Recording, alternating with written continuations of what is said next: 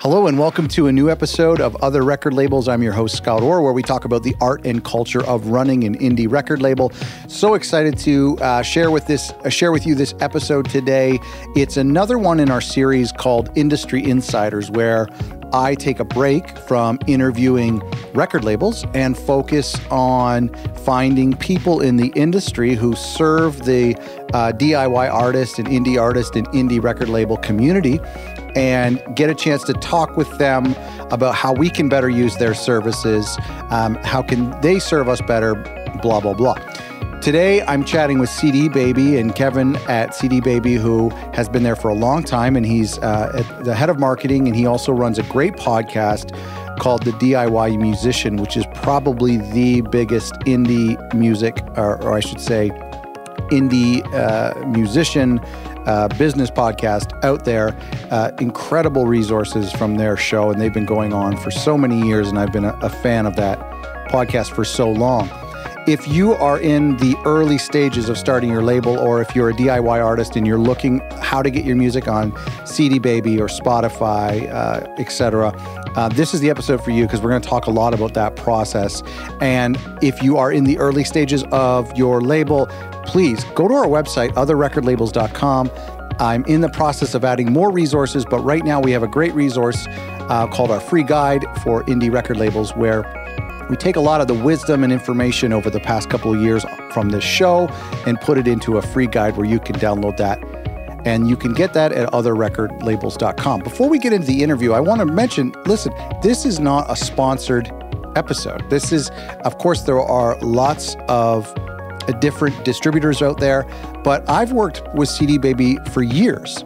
I can't even remember why I chose them to be my digital distributor for my label and for my own music personally. It probably was the only option at the time. I can't remember. It was well over 10 years ago. I mean, it was probably even more than 15 years ago. But I think it maybe even started with distributing CDs with them. But I just wanted to mention, this is not a paid advertisement. I personally, thus far, endorse these guys because I've worked with them for so long. They've been very helpful for me. And they have some great services for labels that hopefully you'll get a chance to learn about. And I've been a fan of this group, and they have been really helpful for me as an artist and for my label over the past couple of years. And so I'm excited to chat with Kevin. Let's talk about CD Baby. I'm such a fan. But listen, right out of the gate, I mean, the first question that any DIY artist or indie label asks when prepping to release an album, and you see this in Google and on YouTube, the number one question is CD Baby, TuneCore, or DistroKid. Like, you know what I mean? Like that just comes up. People have asked me that question. Friends who are releasing music, they ask me that question. Now, before I let you give me your completely unbiased opinion, I want to say, first off, that for me and my label with other songs, I've been doing CD distro and digital distro with CD Baby all the way back to 2007. So I'm biased myself, and there's a lot of reasons why, and we'll get into that. But the truth is that this fork in the road is something that every self-releasing artist and label come to when releasing a record or single. So please guide us. Well, I haven't heard of those other two companies. I'm just kidding. Well, we're better, of course. I'll give you a number of reasons why. Well, first off, you mentioned physical. We still do physical distribution, which for some artists is still a big revenue opportunity. Right. It's changed over the years. Most of our physical distribution comes through our partnership with Amazon and Alliance now these days. But really, for us, here's the main difference. The easiest way to make decisions about your music career, or to some extent. But here's one thing. We take 9%. And that's one thing those other companies will say, oh, they've taken your money. Yeah. But we have skin in the game. We want your music to succeed. We want to make sure it's fully monetized. We want to make sure that it's in all the stores possible.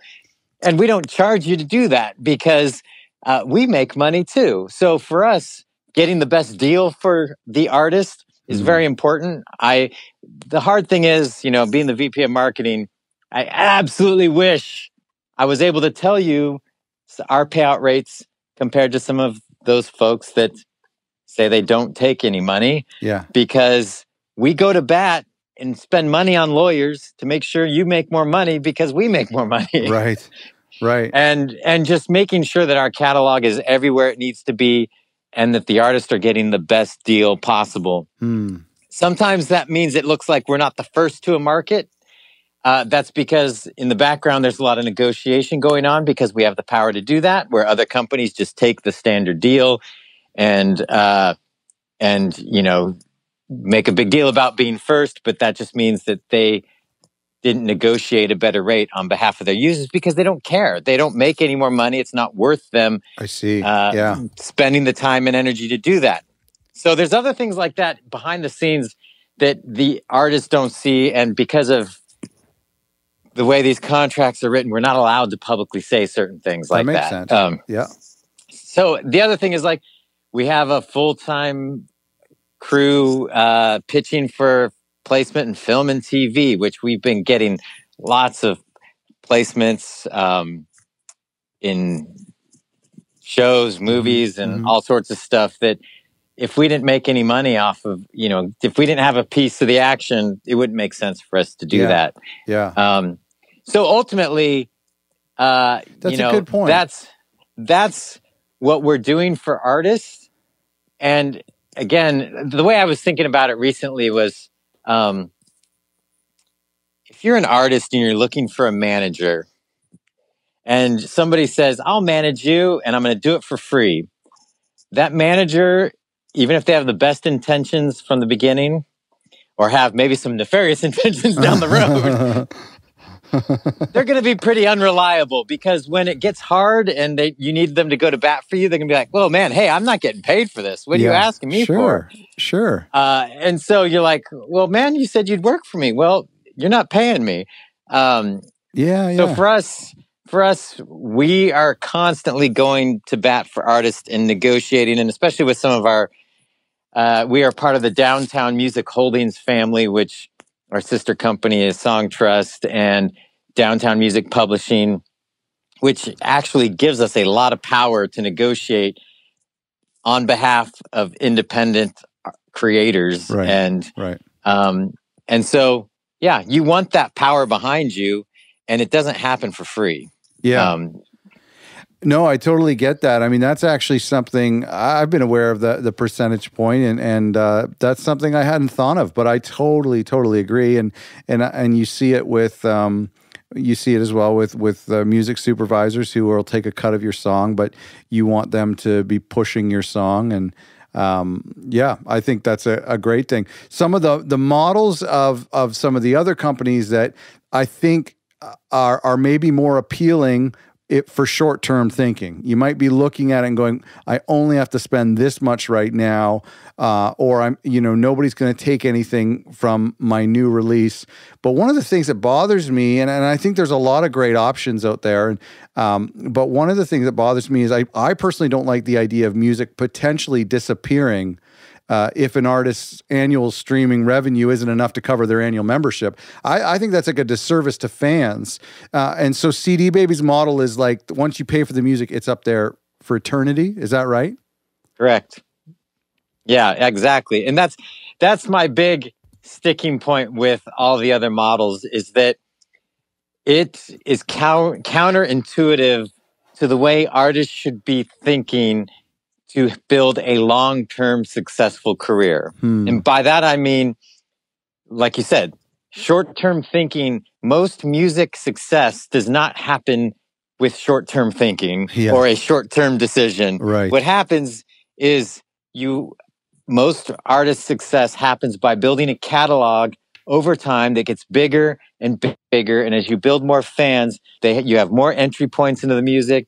You have maybe you get better as an artist, hopefully. And the more you release music, the more that you're connecting with new fans, and they go back and listen to everything. Absolutely. And now, instead of having one new song that fan is only going to listen to so many times, you now have 100 songs that they can go listen to a whole catalog for, you know, a lot. And so when, you know, I see it all the time, artists come to me and say, like, man, I've got my 4th album out or my 5th album, and I just got the annual bill to keep all these live, and I'm going to pull them down. I'm like, don't do that. I'm like, move them to CD Baby.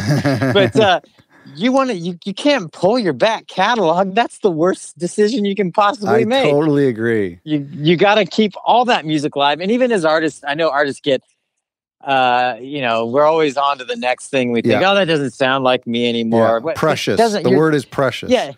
You're basically telling all the fans that liked your past music that they shouldn't like your past music anymore. Right. It's like, let them keep enjoying it and let it keep generating entry points into you as an artist, and just keep releasing new music. And our model allows you to do that and keep it up for the long term. Because honestly, we have seen, especially in the streaming world, we have seen it happen over and over again where music that has been out there for years in some cases suddenly finds an audience because it fits a certain playlist, or it gets a sync placement, or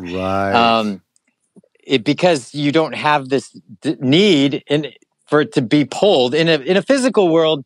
You know, when I started in music, you were lucky enough if that you had a record deal to get distribution. Two, that deal actually turned into CDs on a shelf somewhere, because for many artists it never even got to that point. And then the trick was selling enough so the stores would keep an ample supply for at least a few months. And if you were lucky and sold well, you might have ample supply for a year. But then eventually you're going to be relegated to the 1 or 2 copies of your back titles, and some places it'll disappear. And so we've gotten the idea of that music has an expiration date. But it just, and that those past albums were no longer useful. But that's not the reality of where we're at now. There is no shelf expiration dates. It's a virtual shelf, digital shelf that goes on into eternity.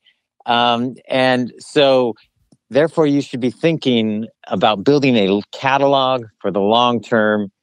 And the more music you have out there, the more places it can find an audience in a home. And so that's how you should be thinking about your career. You're totally preaching to the choir here, because this is something that I've seen artists who've said, you know, we came up with a new sound and we want to delete everything previous and we want to start fresh. And I cringe at that. I really think it's irresponsible. There may be some rare cases, but I really do believe in an artist building a back catalog and keeping those mile markers there in an honest way. Yeah, and you know, 2 things to that. Most of the time, your fresh new sound isn't as fresh and new from your old stuff as you think. As you think. But even if it is, that's amazing, because your people want to hear where you came from. And how you've grown and changed, and they want to come along for the ride. I mean, I look at artists like Radiohead. If any band has albums that completely sound different than what they did before, it's them, and their fans are along for the ride. In most cases, I'm a big Radiohead fan for some of their catalog. Some of their catalog I don't care for, but that's okay. That's their prerogative of an artist, and I understand that, and I can follow along anyway. But you know, most artists are too in their head about who they are and stuff, and that's just not how the fans perceive it. No, totally. No, I love that idea, and it's something that I've been passionate about. And when you can find a platform that lets you keep it up there forever. I mean, I remember when streaming came out, where it was so ubiquitous, and I think it was around the time that Apple Music gave out those 3-month free passes, and so I was, you know, just at my desk and working away and using the streaming, and I would go into artists that I always meant to check out. I remember checking out Iron and Wine. For some reason, I had never listened to Iron and Wine, and I listened to one album, and then I just went to the next album, because of that the smorgasbord that streaming allowed, I could go back, and I did it with so many artists later on. That's when I realized, this is a great thing. This artist may not be as proud as something they released in the late 90s, but for me, I can enjoy it all, as opposed to navigating away from their artist page and doing something else. Yeah. And that's, one of the things that we saw with the shift to streaming, having such a massive catalog. We have 10 million tracks that we're representing, 750,000 artists. That's a lot of storylines. It's a different storyline than what the major labels were, how they approached the transition to streaming, where they were trying, had a very protectionist attitude. We're protecting these, what we consider to be extremely valuable assets, which they are valuable assets. But for us, what we saw was the exact opposite, that artists were getting, as a whole, our catalog was getting more streams than we originally were projecting based on the transition to streaming. And it's because of what you said. Somebody can get in there and experiment, because they're all you need to do is push the play button. There's no cost anymore. You don't have to commit to pulling out your wallet. And you don't have to commit to buying stuff. So on average, people are listening to more artists than they would in a totally CD world. Yes. And so that means more experimentation.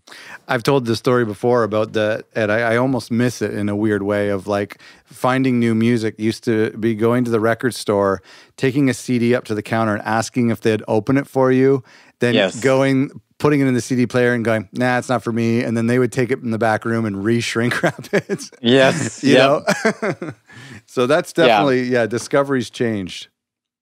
Yeah. And, now a lot of the way people are interacting with music, and this is sort of one of the things people are talking about as maybe not being so great about where we are, is that people are listening by mood. They're listening by activity, whether it's like they're working out or they're running or they're studying or coffee shop vibes or whatever. Yeah. And so they're hearing a lot of music, and a lot more music is getting used. But there are some scenarios where I've seen artists that get a lot of plays, but it doesn't translate into fans, because there's definitely more passive listening going on, where music is on in the background while we're doing other things. Or, maybe it's a metal playlist while you're working out, and you love everything you're hearing, but you love just that playlist.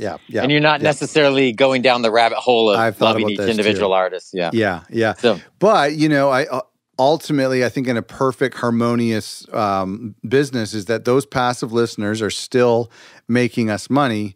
And then our active listeners can fill in the other side of the coin. Exactly. Yeah. I mean, that's the thing. It's like the idea of you have to understand that just a large number of streams doesn't always equal the same thing. We've seen this. We started seeing this a lot with Pandora quite a few years back. We have a lot of solo pianists that a couple in particular, one I would say was making about $300,000 a year just off Pandora. Oh, wow. But that's a lot of money for an independent artist.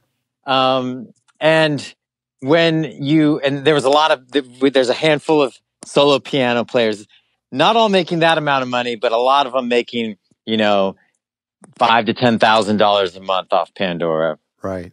But when you look at these artist websites, it's not like they're playing sold out tours. No. They're getting millions of streams on Pandora. Yeah. And when you think about it, it's like, that's because Pandora is perfect for the dentist office to put on piano music to keep everybody calm while they're drilling on their teeth. Hotel lobbies. So music's getting used in ways that drives revenue, but doesn't necessarily translate into fans. Yeah. A lot of those piano players have done an excellent job of recognizing that early on, by nature of the kind of music they do anyway, that sort of being their mindset and understanding, and really capitalizing and building fan bases as well. But it's one of those things where in a streaming world, it's like, oh, okay, there's lots of different things going on here. And Lots of streams is great. The money's great, but it is entirely possible to have millions of streams and no fans to show for it. Well, I suppose you could probably do like the dentist convention circuit. You could tour all of the orthodontic conventions. Show data how patients are 10 times more relaxed listening to your album than other albums. So going back to choosing the platforms, and I did an interview years ago with Ben Hubbard, who used to be with you guys, and I love Ben. He saved my ass so many times at CD Baby when he worked there.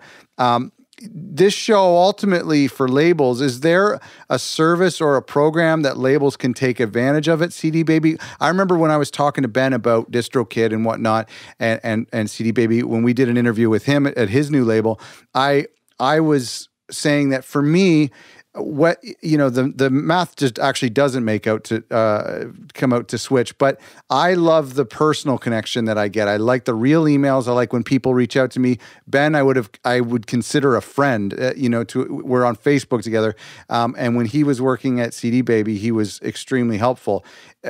Can you tell me a little bit about label services or something that you might have that is put in place to help out indie labels? Yeah, we actually have a whole label services team. We call them the creator services team. Right. Here. Okay. And there's I forget how many of them there are now. There's a couple here in Portland. There's a couple down in LA. Mm-hmm. There's one in New York and some around in other locations around the globe. And yeah, actually, that's one of the advantages with CD Baby that other distributors don't have, and again, aren't incentivized to have, because that is cost for us. But yeah, that team is there to help labels with priority releases, with making sure that one, that the release goes smoothly, but two, that any potential for features based on past performance is realized, or at least is pitched properly to all the different DSPs. And it's not just about playlist placement, although we do have someone doing that. We just did the distribution of Walk Off the Earth for Canada. Wow. Yes. Their label handled it in the United States. We did it for Canada. Nice. We got them a giant digital Amazon billboard and a giant digital Spotify billboard in Toronto. And in Toronto. And I believe it's like the Canadian version of Times Square. I actually just stayed there in the fall. It's called oh my gosh, I'm an idiot for not knowing it. It's the Eaton Center, but it's called oh shoot. Something I'm Square. So embarrassed. Yes. I don't know. There's that's where all the activity is. Yeah. I stayed at the Bond Hotel. That's right there. Okay. And ate at the restaurants in that shopping center. That's right Eaton there. Center's the shopping center. And just down the road is Massey Hall, the acclaimed venue. And yes. Oh, if my wife was here, she works down there, she would tell me, but I don't remember. Terrible. I thought it was somebody's name. Yes, it is. I'm Googling it right now. Nathan Phillips. No, that's not Nathan Phillips. Yonge and Dundas Square. Right? Does that sound familiar? Yes. Yeah. Yes. Because I've seen that. So there's all the massive digital billboards there, just like we have in Times Square here in the U.S. And we got Walk Off the Earth.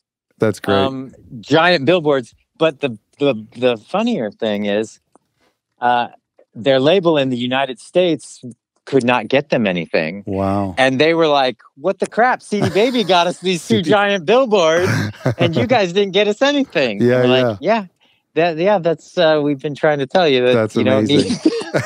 Don't need so there's cool. Opportunities like that as well, like with the right release.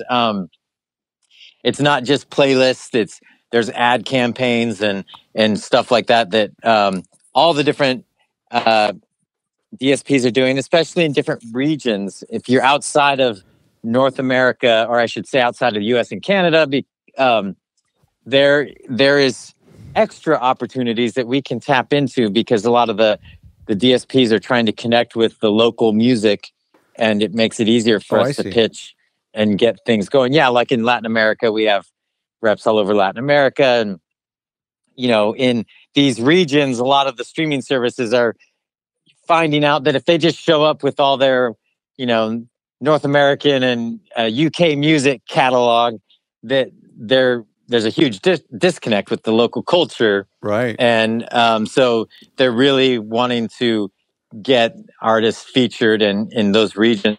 Oh, okay. All of it's independent, and a lot of times we're able to really get artists featured. Right. Yeah. No, that's interesting. Is there room for growth with the label services? Are there things that you guys could be offering to help open more doors for indie labels, and specifically like, smaller labels in less accessible genres as Walk Off the Earth? Yeah, absolutely. And don't let less accessible genres, necessarily be a barrier into your thinking, because, like, for example, we work with an enormous amount of artists in Latin American, like regional Mexican music is just massive, and there's lots of opportunity there.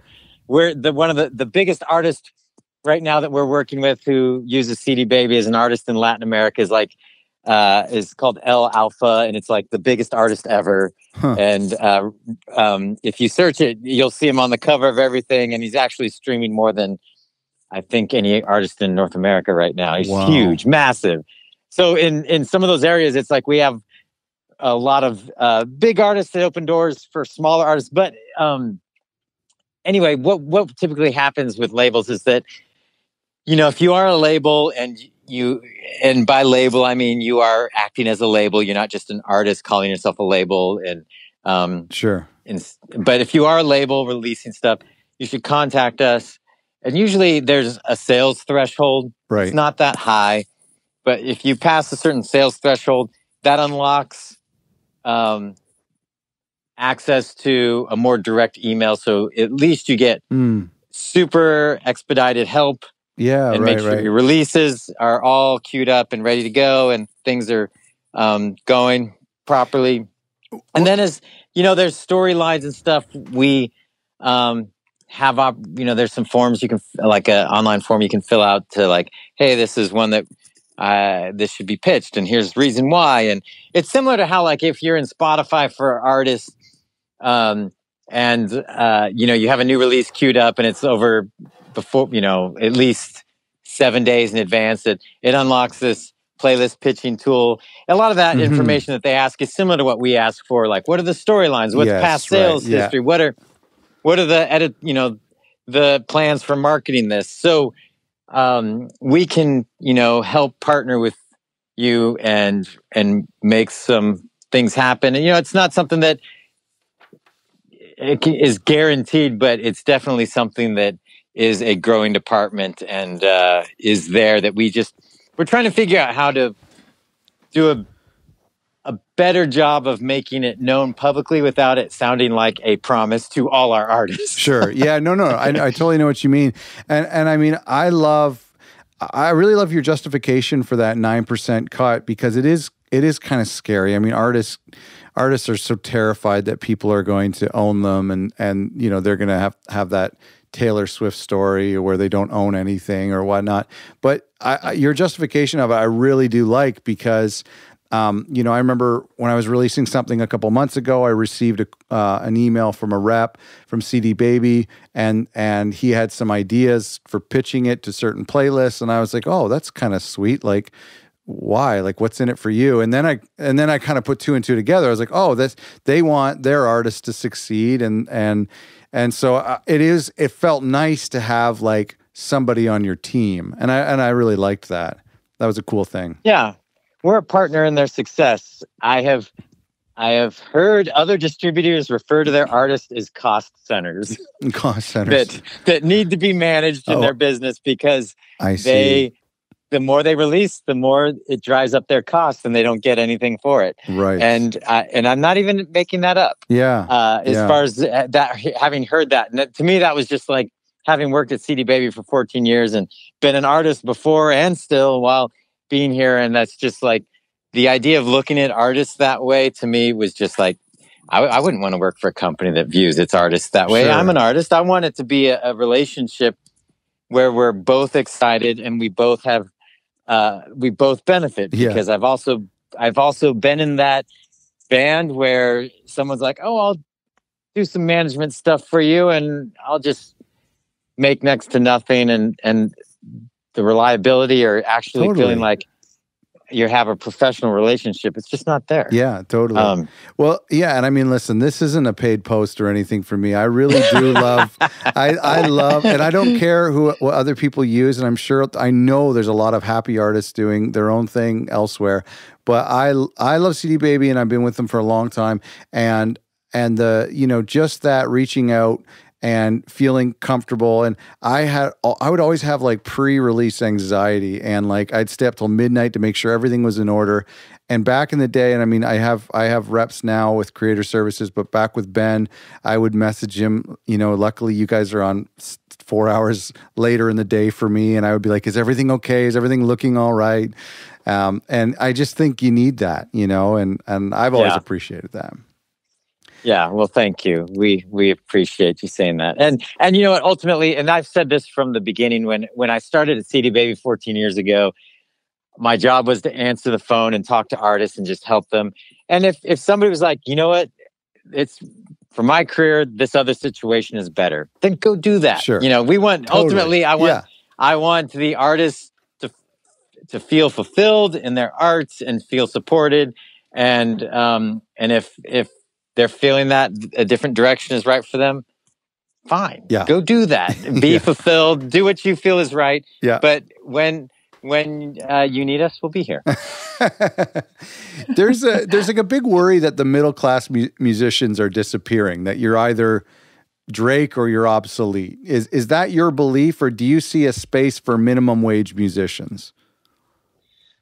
I honestly think the Drakes are disappearing. I think that's the real class that's really going. I mean, you think about it. When you think about what's happening, the Super Bowl is about to happen. I don't know when people will hear this. The Super Bowl will probably be over. Yeah. Yes. But you think about every year, it's getting harder and harder for them to figure out who should play the halftime show. Right. And it's because that superstar, iconic artist class just doesn't exist. Sure. Like it used to. Yeah, well, you're right. They're the same as they were 10 years ago or 20 years ago. Yeah. You think 10, 15, 20 years ago, when you think, who's big enough to play the Super Bowl and command a worldwide stage like that? And you could come up with a list of like 10, 15 artists. Now it's like, gee, I don't know. Yeah. So I think what's really happened, and you see this in the numbers, is that the segment of independent music of the market is growing. Or I think the last number I saw was that it's making up 35% of consumption and continues to grow. And that's major label content losing out to independents. And so I think that segment is continuing to grow. That doesn't mean that all the problems are solved and everything's easy. Any artistic career is not easy. Yeah, right. Because at the end of the day, there comes this unpredictable, some stuff connects and sometimes it doesn't. And you can have an amazing artist that for whatever reason people aren't connecting with. Or you can have an artist that it just happens for. And so I think, there's definitely an expansion of artists who are seeing significant revenue from their music, whether or not it's their full-time career. I think that's the other thing that's sort of a misnomer with how people talk about artist revenue, is that the thing is that there's so many people participating in the industry now that are amazing artists that they've never wanted it to be their full-time career. They're perfectly happy with their day job being a teacher, a computer scientist, whatever, and that this is their creative outlet and they do an amazing job at it. And now they're making some money from it and able to reach people around the world. And that just wasn't possible before. So there's all sorts of storylines within the numbers of like what are we really talking about as far as the middle class musician? I see. But in reality, what we see is that, it continues to expand, and more music is finding a voice. And to me, I see, the superstars seeing downward compression on the market as us indies allow, make it more interesting for the listener. There are some great stories where I look at some guys who I know who are in my community, and they have, for some reason, they just so happen to write the peaceful ambient folk music songs that catch on with a lot of playlists, and they've got 100,000 listeners or more, and I know they're making a living, or at least the same living that they would be working at Starbucks. And I find such joy in that. That's so exciting. Or seeing that from a Spanish guitarist who's just covering songs, the same type of career. I think that's so beautiful. Yeah, and I think also the world is bigger than Western music, and we're seeing that as well. That's a good point. That there's lots of regions that have very rich musical histories that are and cultures that are starting to bubble up to the surface, and people finding enjoyment in other cultural music experiences than just rock and roll. Even though I love the rock and roll. So I want to ask you if this is getting better. There's a lot of people who criticize the royalty rate. Many years ago, I thought I'd heard that Spotify said that when they get more subscriptions, then they can pay a higher streaming royalty. I don't know if that was true or if I heard that right. At the same time, I can't see how that works, because raising their royalty rate would be raising their business costs, and what business would do that? Like, is the royalty rate going to get bigger? Is it going to be more subscribers? Is there positivity in the future in your mind? Yeah, I mean, I think we're still at the beginnings of a whole paradigm shift. And, it may turn out that Spotify is the MySpace of the streaming world. Okay, yeah, true. Because you're right, they do have a problem. Their biggest expense is paying royalties, and so the more people stream music, the bigger their expense gets. Yeah, it's weird. It's so weird. So for them, their biggest, it works out better for artists if they get everyone in the world to subscribe and then not listen to as much music. Yeah, like a gym membership. Which is counterintuitive. Yeah. But so what I've been seeing is that, the other services like Apple Music that pays more, and Amazon, I think some of those are poised better for long-term success. They've been slow to develop. I know Amazon's making some big strides and going to launch an artist portal. Oh, great. And that we're going to be partnering with them on that. That's awesome. I'm excited about them because Amazon's not trying to, they make money from other things. Right. And so the idea of paying out more royalties seems like a more of a promising future there than maybe with Spotify. But also the interesting thing is I just, asked our fans, Small Town Poets, my band, what service are they listening to our music on? And I said, like, Spotify, Apple Music, Amazon, or other, or are you still listening to MP3s and CDs?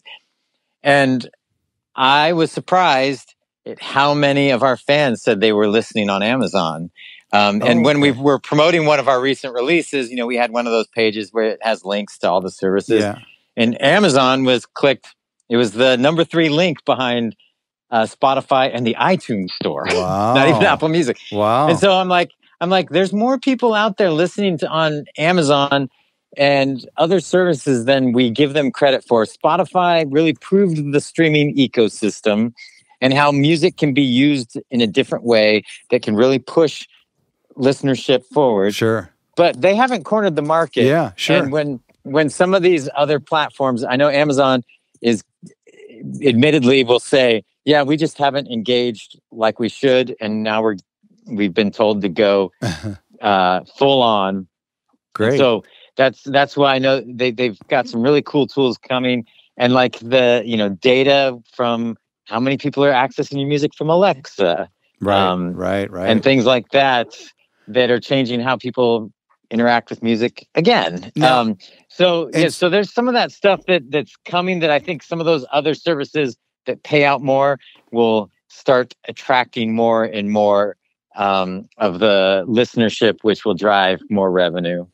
And I had heard somewhere, and tell me if this is true, would it then be true that it's possibly easier to reach out to editorial people from platforms that aren't as popular or aren't as targeted as Spotify? I mean, right now the dream is to get on those coffee house playlists on Spotify, but are people pursuing editorial staff at Tidal just as much? And how do you do that? Well, that's a good question. And actually, yes, it is easier at other companies that aren't Spotify. and especially, if you're not in the United States. But right. Yes, and that's why that Walk Off the Earth billboard, the one that the gigantic one we got them, was an Amazon Music billboard. Oh. So they're getting this gigantic Amazon billboard. They had it, for the week of their release, and it's promoting them. And it was a much easier get than, we also got them a Spotify one, but it was much smaller. I see. Still quite large, but you've never gotten me a Spotify But banner. the Amazon one, if you, in that place in Canada, it was the building where the billboard actually wraps around the corner. Yeah, right. And it's right. it's so yes, there are opportunities, and that's when we're working with a label services crew. When they're working with labels, it's like, let's get beyond thinking about just the Spotify world, because an Apple Music opportunity or Amazon opportunity that's going to plaster your face on a billboard in Times Square, that's still your artist's face on a billboard in Times Square. People are going to go listen where they listen. Yeah. And so getting beyond some of that thinking, and especially, depending on where you're at, Deezer is a popular streaming service in France. It's where they're based. Interesting. Yeah. And we just are about to launch with Boomplay, which covers Africa. And so it's like, if you're in a different region or have an opportunity to tap into a different region, the world is bigger than what we think in America. There's lots of services in India and China and Japan that we just don't have here, because you can't have it. And can American labels and artists do anything to promote to those people and to acknowledge those services and submit to them? Yes, there are opportunities for those, and it just depends also on that end, if they have an editorial staff and opportunities there. But yes, there are other opportunities for those services. It just depends where and which ones, because sure. A lot of them are pretty new and are still figuring out the whole editorial piece. I want to ask you a question. As we're talking about streaming, this is something that I've always been curious about. And you brought up Radiohead earlier, and I know that you have records that you released with your band back in the 90s. And I when I was thinking about streaming a few years ago, I was driving in the car and I was listening to my copy of Kid A, which I bought on CD the day it came out in 2000, the fall of 2000. And I was thinking, man, I've listened to this CD now for 20 years over and over, and Radiohead only got paid one time, versus had I been streaming that for the next 20 years and the last 20 years. What is your opinion now that you've released music, knowing that today, right now, somebody is listening to one of your CDs from the 90s and you're not getting any money from it? Well, that's funny you ask that, because when I posted that on our Facebook page asking people how they were listening, I was frustrated with how many people said MP3s and CDs. Because it's like, it's over, man. A lot of them are like, I'm going to go get that CD right now. I'm like, no. Put that CD away. Go stream it somewhere, because I'll make some more money. Yeah. That is the thing. It's like the streaming world, the biggest difference is it is no longer a buying economy. It is a listening economy. And if you make music that people want to listen to over and over again, you will do just fine. If you are banking on the fact that you have one song that people kind of like and they're forced to go buy a 10-song piece of plastic, and you make $15 off of that, and they really only liked one song, that's going to be a tough road. And that's what a lot of people got used to. But the thing is, you got to focus on making music that people want to listen to over and over again, and cultivating that relationship with the fans. And ultimately, if you are an artist, you should love that, because then it's all about the music and less about the sales pitch. It's like, just make music people want to listen to. That's beautiful. And just ask them to push the play button. And it's easy to push the play button, and it doesn't cost them anything. You're not asking them to pull out their wallet and make some sort of lifelong commitment to you. And that's circling back to what we talked about at the beginning. And I'm a huge proponent of artists and labels being prolific. And when we were talking about people who let their music expire or intentionally pull it off platforms, I personally, and I want your opinion, I treat my Spotify artist page like it's a social media page. I try to upload demos and Christmas tunes and new singles and remixes as often as possible. Do you have thoughts on this versus that, what we're talking about, the traditional album cycle? Yeah, I mean, the traditional album cycle is really starting to, go away, in the sense that, like I talked about earlier, that if you didn't have all these sales happen the first week your music was out, the store would pull it off the shelves, and then they'd send it back to the label. That doesn't matter anymore, and there's always opportunity to keep promoting a previous release, and thinking about, like I said, a whole catalog viewpoint of like going back, this song we released 10 years ago, that'll be perfect for this acoustic playlist. I'm going to go pitch it to that acoustic playlist and see if there's an opportunity for it. And we're seeing that kind of thing happen all the time, where music, all of a sudden, that we saw, like there's this one artist that comes to mind. He's actually Canadian. I won't say his name because he may listen to the podcast. Okay. But I saw he had a massive spike, and like all of a sudden was just making tons of money off this song. I'm like, what happened? And I looked in his account, and for 2 years, this album had been out and barely made a penny.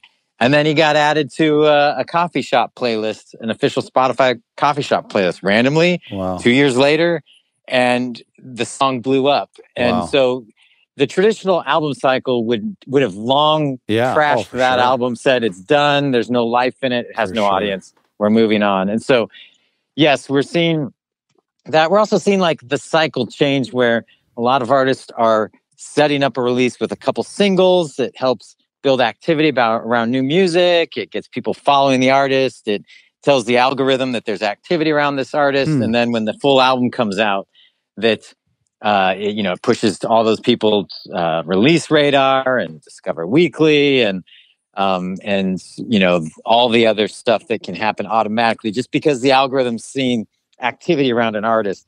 So we're seeing a lot of people set up their album releases with a single or two, and that's across the board. Indies were doing it first, I will say, but the major labels are doing it constantly now. Right. In fact, Pearl Jam just did that this past Friday. They've got a new song, but there's an album coming out. But this is the song that'll be out to sort of set the stage for the album release. Right. Yeah. That's interesting. Man, this is all so helpful, and I know our listeners are going to be digging this up. I wrote down not a buying economy, a listening economy. That's really inspiring, and I want to kind of dig into that on my own. But thank you so much for doing this, Kevin. It's been a lot of fun to chat with you. Absolutely, and hopefully Small Town Post will get to play up in Canada again. Yes, I know. I've been waiting at that fairground since I was 14 years old. What's going on with? I know you have the godfather of podcasts in the indie music genre, the DIY Musicians Podcast. What's going on with that, and what's going on with CD Baby? Are the things you're looking forward to, excited about this year? Well, we continue to roll. We've got I think 247 episodes live. Wow. Yeah, we've been podcasting since 2007, and I've got a couple in the can. One with the next one coming up is going to be with Canadian company Bandzoogle. I interviewed Dave Cool from Bandzoogle, and yeah, but the industry keeps changing, and and the way artists can reach audiences and capitalize that are changing. We're going to be doing a big episode about TikTok. We just announced TikTok distribution today. Interesting. So that was big news for us. I just downloaded that last night. I must have seen that ad, or must have seen that it came up in CD Baby, that it was one that you guys were pushing to them, because I was like, I got to download this. I need to find out about this. Yeah. And it's to be determined how long TikTok will be around. But people are excited about now, and it actually does very much center around the usage of music and fans interacting with music. Sure. So people are excited about it. And it just points to how things have changed, where 10 years ago, the major labels would have been horrified that we're doing something that allows fans to include music and interact with it the way they want to. Yeah, where now that's where we're at. It becomes more experiential for the fan community. It's so fascinating. Well, thanks so much for doing this. It's been great to talk to you. And thank you all for listening. You can check out CD Baby on your own to see if they're right for your distribution needs. And you can check them out at cdbaby.com. You can also email them. Their support line, they're very quick to get back to emails, and they're very helpful. Or at least I have found that to be true. Thank you so much for listening. If you're at that stage where you're contemplating things like distributors and distribution and marketing and releasing singles and whatnot, I'm in the process of developing a couple more resources for our listeners. But right now, we have some resources at otherrecordlabels.com, including our free guide, which you can download right now at otherrecordlabels.com. Thanks for listening.